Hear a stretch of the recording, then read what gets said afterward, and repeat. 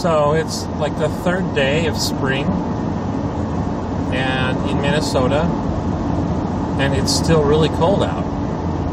So what do you do when it's still really cold and you've got your spring garb on, but then you have to bundle up? So I put on my beard because in Minnesota when it's cold, you grow a nice warm beard. But when you can't do that, or when you shaved off your beard because you figure it's spring, I want to cool off a bit.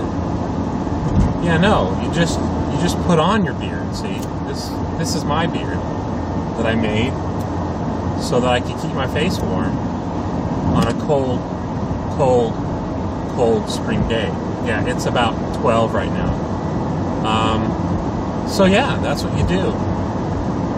So I don't know if you like the new look, but my wife tends to think that I look like the Unabomber. Of course, I've gotten comments too that I look like Hagrid from Harry Potter. So anyway, go ahead and tell me what you think.